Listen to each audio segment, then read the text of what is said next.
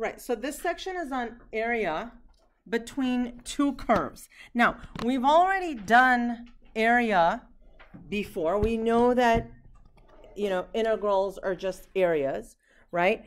So I know that, if I have a curve that looks like this, right? And if this is A and if this is B, right?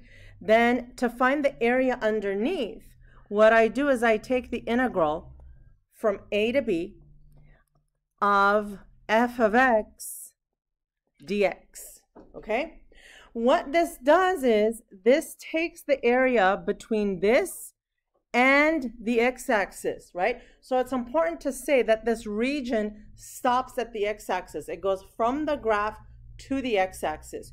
So really, in here, it's not just f of x. Technically, we're saying, okay, go from f of x all the way down to the x-axis. What's y at the x-axis? Y is what? 0. Y is 0, right? So technically, this is the integral f of x dx, f of x minus 0 dx. Okay, that's what we've been doing. So now what we want to do is we want to find the area between two curves. Okay? Okay, the way in which you want to do this is the following. So if f and g are continuous functions, with f of x greater than g of x, so what does it mean f of x is greater than g of x? That means f of x physically sits higher or above the g of x, right? So you have two functions. One of them is above the other one throughout a to b. Then the area between the curves is this. That's the area between the curves. So it's f of x minus g of x dx. Okay, simple terms.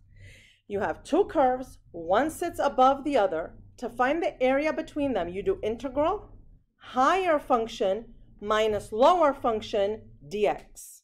Okay, so upper minus lower dx. So every single time you're going to do a to b, upper minus lower dx. Okay. Based on what I saw in the last test, our notation has to get improved a little bit. Our notation has to improve a little bit. There are some things that are just mathematically not correct to write or to leave out, right? So whenever you have an integral symbol, you have to have it capped with a dx. Otherwise, it's meaningless, right? So that's one. And then we'll go to some other ones in a little bit. Okay, so here, if I have f of x minus g of x, I find the area between those two. So let's take a look here. This right here is y in the, when you start algebra 1, and then you're in algebra 2, and then you're on pre-calc. This is the reason why we make you graph without a calculator, and we make you really learn what graphs of functions look like. Because now you're going to be given two functions. You're going to have to graph these and see how they connect to each other, okay? So what we want to do is we want to find the area of the region between this parabola, negative x squared plus 6, so that's this one, and y equals x, that's this one, from negative 3 to 2. So let's take a look at where those are. X equals negative 3, that's this point here. Where is that on the graph? Right there. You see how that's a point of intersection? And then from x equals to 2, right there. So I basically want to find the region, the area of the region in between those. Okay. How do we do it? Well, we say area is equal to the integral from negative 3 to 2. The upper function, physically the upper function, minus the lower function, x, dx. Okay? And then you have to integrate this. So here, more notation. Make sure you're writing this down. So this is going to be the integral from -3 to 2, negative x squared minus x plus 6 dx.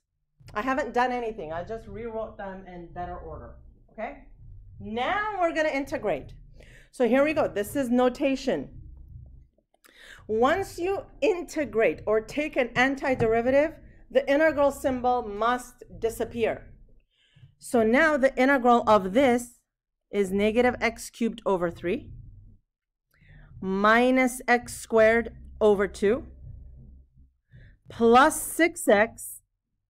Okay, here you have got to put this vertical bar -3 to 2. Hang on. If you don't put this vertical bar from -3 to 2, you are not allowed to plug in any numbers after that, right? So these are things that I saw on the test that we need to improve for next time, right? So now I plug in the 2.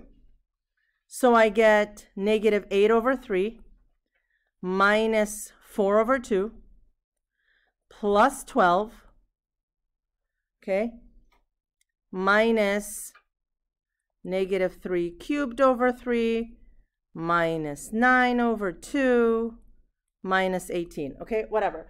And then this, you will have, if it's something like this, you'll have a calculator available. And this comes out to 20.833. Okay, yes, question, Ilyana? Can we still do brackets instead of the... You can do brackets, that I'm fine with. But some people were not doing this at all, and then it's just this expression, and then it's these numbers, and that's not correct progression of notation. Okay? Yeah. Do you not need parentheses when you like subtract the... You don't need it as long as you do the bookkeeping and like you do the minuses like okay. So you still like... Right, yeah. So maybe this should, maybe I should put one. I think I should have put one. But, okay, all right. So here we go, next one. Okay, so this one's not graphed, so we have to graph it. Find the area of the region enclosed by the parabola 2 minus x squared and the line -x. Okay, so,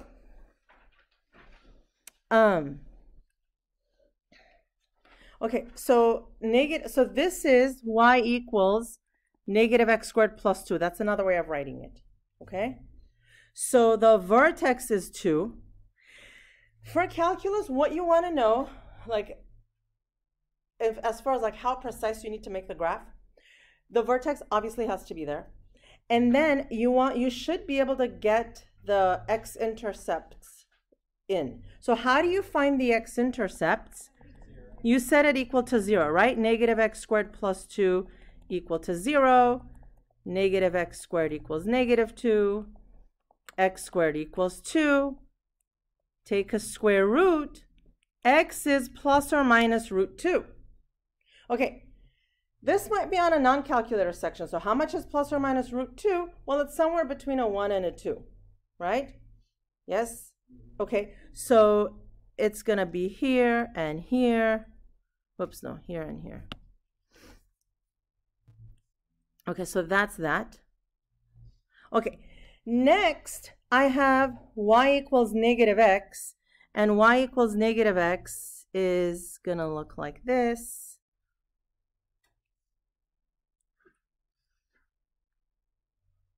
Oh, what happened? Okay, all right, so that's a rough sketch right now, but we need to now, if we want to find the area in between, we've got to find exactly what the points of intersection are. To find the points of intersection, you have to set the functions equal to each other like this, okay? You have to set the functions equal to each other. Why? Because at this point of intersection, do you see how the y values of the two functions are the same? That's how you find points of intersection. So set the two equal to each other. So we get 2 minus x squared equals negative x. So let's take everything to the other side. So we get x squared minus x minus 2 equal to 0. Okay, so what's this? X minus 1. No. X plus 1, x minus 2, right? Huh? So they were set equal to each other, but I brought everything to the same side and set it equal to 0 to solve. So x equals negative 1, x equals positive 2.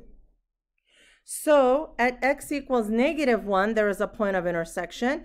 And then at x equals positive 2, right here, there is a point of intersection. Okay?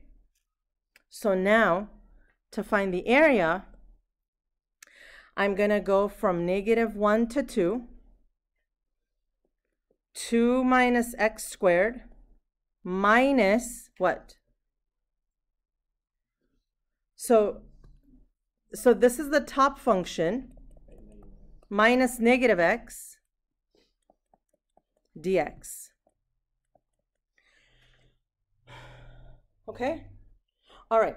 So look, lots of times when I give you functions like this,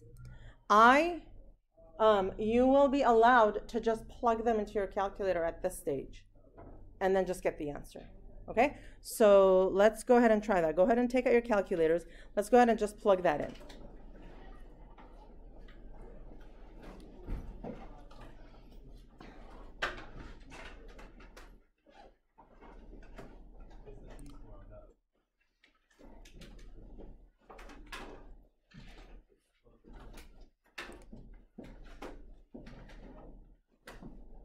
Okay.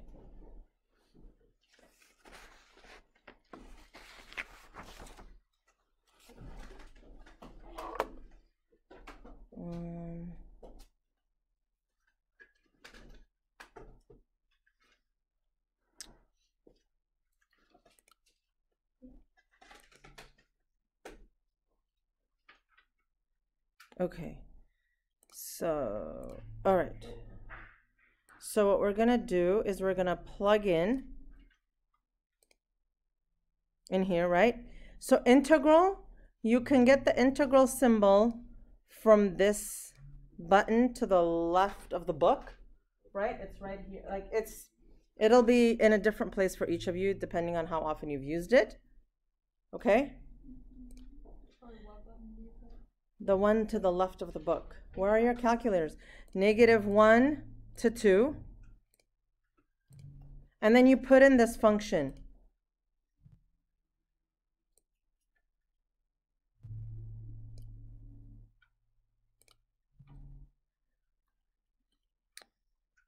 Where is it? X squared minus or plus x tab dx. Oh no, what happened?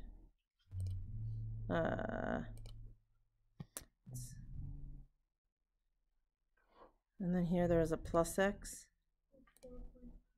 4.5 is what you should get. Yes, 4.5. Okay? Right. Okay. So that's how we do that one. Questions on that?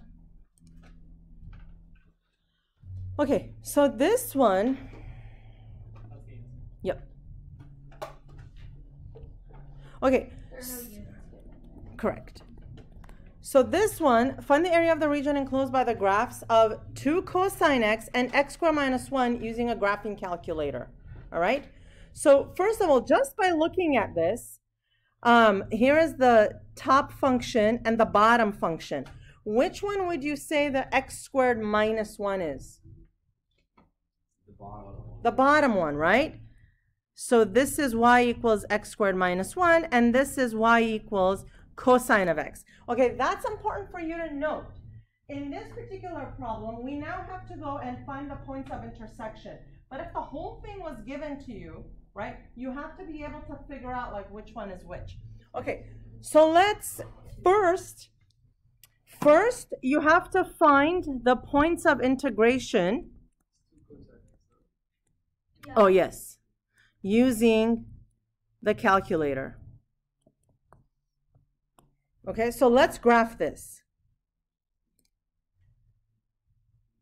We're going to go to the graphing window, and then let's type in both of these, 2 cosine x.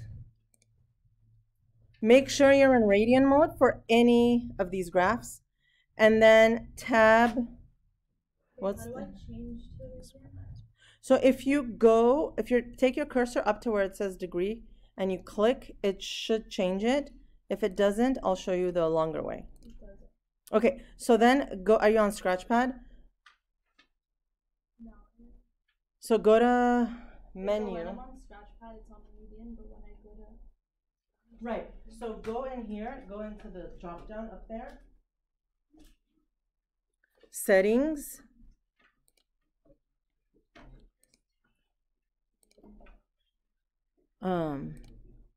And then document settings.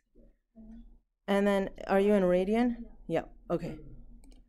Okay, so here we go. So do you see how this middle section is, what do you call it? The area in the, what we've got in the diagram? Yes? Okay, you need to find the points of intersection there. So let's go ahead and find the points of intersection. So go to menu, analyze graph, intersection, and let's do the left one. And that's what you get. Negative 1.265. Wait, did you start in the middle and went to the left? Yeah, it doesn't matter where you start. Just start on one side of it and then like drag to the other side so it contains that point.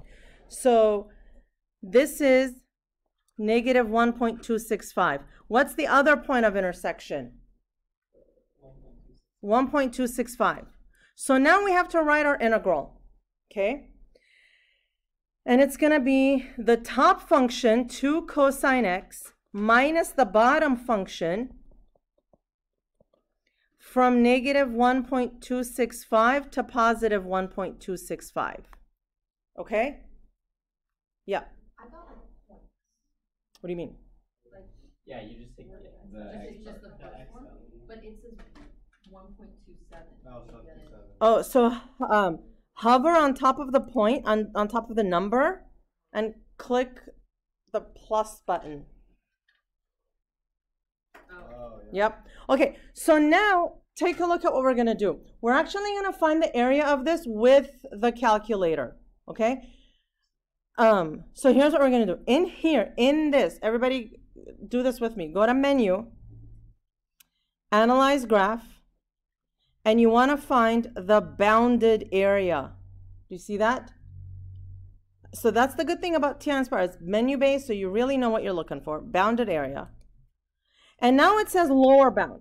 When you try to drag, it kind of glitches out. So,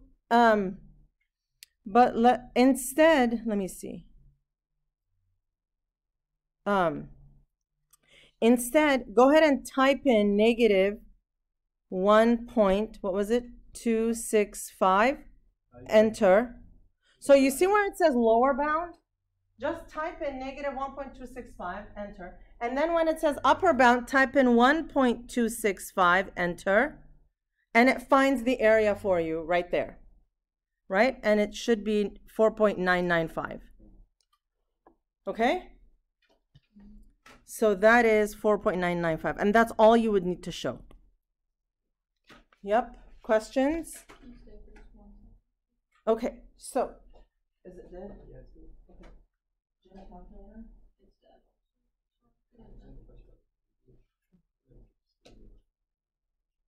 Are you in there?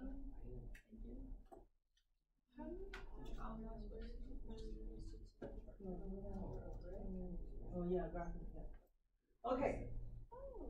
Right. Okay, so let's do the next one. Can we calculate for all of these? Huh? Yeah. Yep. For the homework, you can use your calculators. Okay. So now, okay, before we move on, let's look at this highlighted region here. If I'm at any point in this region, no matter what point I am in this region, the curve above is the cosine, the curve below is the x squared minus 1, yes? No matter where I am. However, take a look at this next one. Now, the region is this, right? This entire thing is the region. So when I'm here, what's above? What curve is above? That blue one, right? What is below me? The x-axis. Do you guys see that?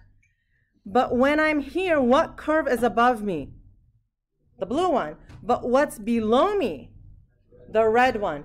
Do you see how, depending on where I am in the region, my borders are not consistent, like they're not constant? Do you see how the boundaries are changing? When that happens, you have to split up your region and do two separate problems, okay? So here, where would be a good place to split the region? At 2 right here, okay? So now let's see what curves these were even. So we have to find the region, the area of the region R in the first quadrant that is bounded above by y equals root x. That's this one.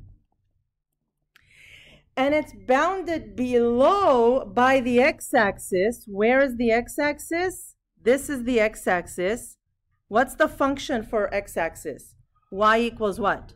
0. And then also the line y equals x minus 2. So now I got to do two integrals. One for this and another one for the next one. So area is going to be, so the first one goes from x is 0 to x is 2, root x minus 0 dx plus 2 to 4 root x minus 2 dx. Okay?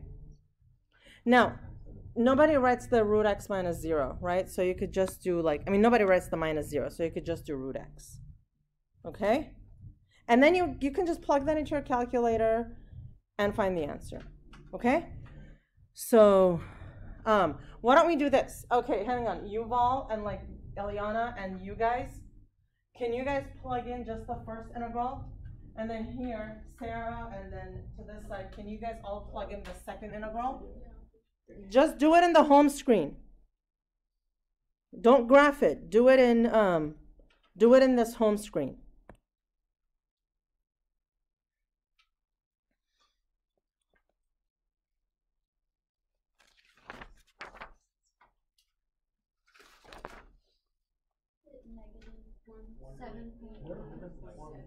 Wait, 1.886 for one of them. What's another one? 1.448 for the other one. Good. And together, 3.334. Okay? Fabulous.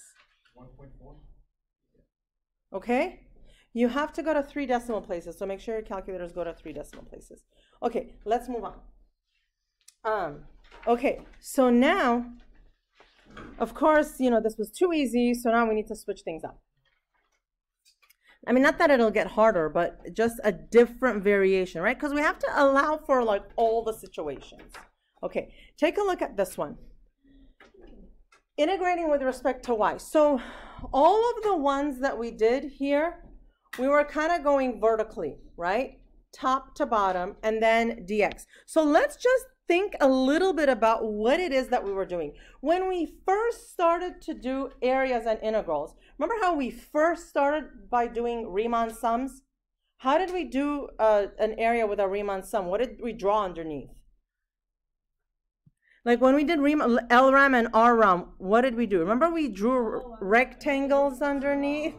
I'm so Sorry, it's Riemann. Okay, LRAM and RRAM, remember? We were drawing like rectangles underneath. Yeah, that was so done. And then when we did the rectangles, how do we find the area of them? So we found the height, which is this minus that now, right? That's the height. Yeah. Times the thickness, that's dx, right? So this, root x, times the thickness, this is dx. And then the integral just adds them all up, and that's how we found the area. Okay. So now take a look at this. Here we have a little bit of an issue because, okay, if I want to find the region here, the area of the region here, if I'm on the left, right, okay, I have this function like g of y at the top and the bottom. But if I'm on the right side, do you see how the boundaries are now different? So do you see how this is a problem where I have to split it up and do two integrals? Except, well, you would split it like in the center, right? Except, now you think, wait, that's if I had my rectangles vertically. But if I have my rectangles drawn horizontally, then no matter where the rectangle is, the right and left boundaries are always the same, right? So in that case, I switch things up and I do it with respect to y. So now, when it's this way, when it's set up this way, I do the right function, or the function to the right, minus the function to the left. But now what's the thickness? This is no longer dx. This is now dy. And I have to go from the y boundaries. Y equals c to y equals d.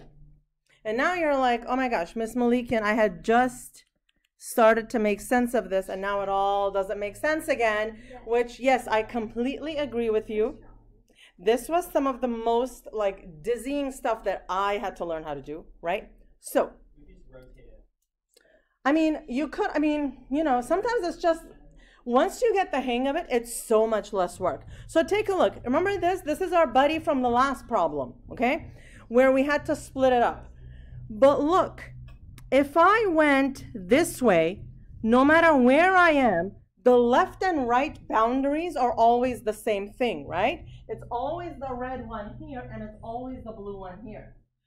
So what we're gonna do is we're going to solve each of the equations for x. So here's what we're gonna do. So remember the first equation was y equals root x? How do I solve that for x? Take a square root, square both sides. So I have x squared equals, no, sorry, x is y squared. Oh my gosh, sorry. X is y squared, okay? What about the other one? Y equals x minus 2, so x is y plus 2. Okay, so to do this, functions must look like this. Okay, so functions must look like x equals something. Okay, now let's take an integral. Which of these functions, the red or the blue, is further to the right? The red. So it'll be y plus 2 minus, which one is further to the left? Y squared. Okay? No. Now here I could, you see how this is all like y. So here it must say dy. And we're going to go from the y values. What's the lowest y value? 0 to 2. Okay? And then you put that in your calculator, and sure enough, you get the same answer. Because it's the same area, right? It's the same area. Like if I was painting this area, would it matter if my brush went this way or that way? No. Okay? So that's how we integrate with respect to y. Okay. Let's do the very last one, and then we'll be done. So take a look at this next one. You have to find the area of this, right? Your first bet is, you know what, I'm going to do it the way I learned it first. I'm just going to go from top to bottom. But you see how that's not consistent? Because here, if you go top to bottom, it's red versus red. Here, it's red versus blue. You have to split it up, do two integrals. That's a pain in the neck. As opposed to, if you go left minus right, or right minus left, do you see how no matter where you are, it's blue on the left, red on the right, the other way, right? Okay, so that's how we're going to do it. However, we have to, okay, so which function up here, which is the blue function? The y equals x cubed or the y squared minus 2, do you think? Right. So that's the blue function. We have to solve it for x. So x is cube root y. Right? Okay. And then this is the red one. Oh my gosh, it's already solved for x. So that's great. Okay, so let's do the integral. Tell me, which one goes first in the integral? Blue or red? Blue. Why blue? Right minus left. Why right minus left? It always has to be the greater minus the smaller. Look at the numbers along the y-axis. These numbers are the greater numbers, right? So greater minus smaller. Okay, so what is it? Cube root of y?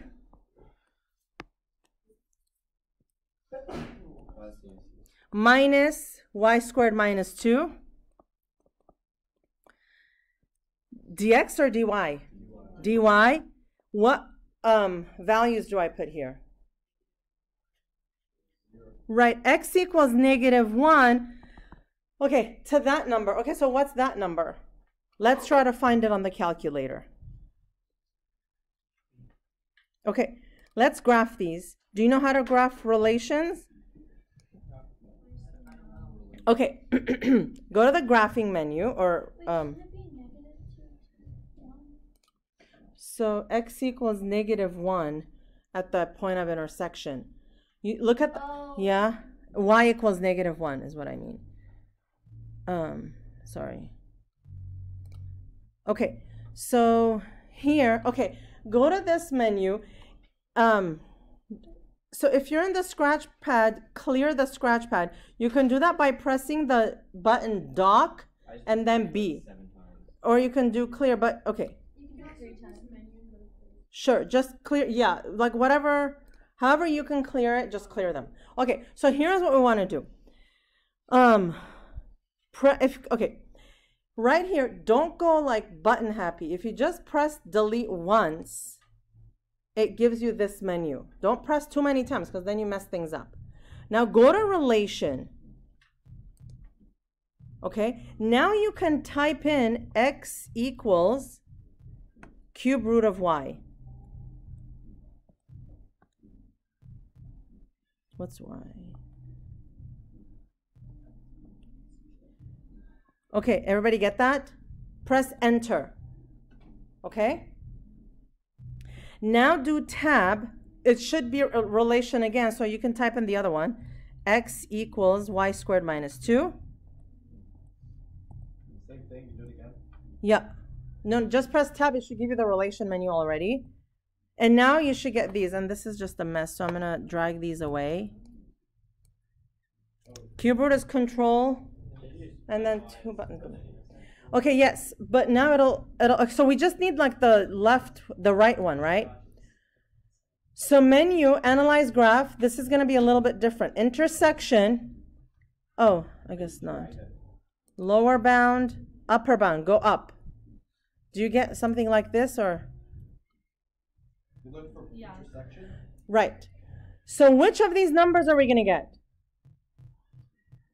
The y. Yep. Okay, hang on. So this is going to be 1.793. I'll do it again. But then when you then when you then integrate with your calculator, like, do you see how you can't even do this by hand, right? Like, who's going to plug in 1.793 after you integrate? That's just silly. So then we get 4.215. Okay? So let's do plugging in again. So let me just clear these, doc B. And let me just... Okay, so you're here, huh?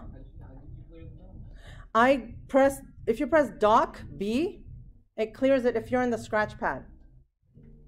Okay, so in here, you press the delete button once, and it gives you this menu. You want relation, and then you just type in whatever you want. So x cubed, X, y, whatever. And then yeah, x equals cube root of y. And so this is x equals, the equal button is under control. And then control and this button underneath for the cube root of y. Enter. Oh.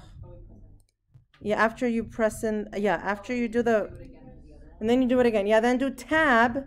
It should already give it to you in relation, and you can do that. What's the difference if I just do it with the y equals x cubed? What's the difference?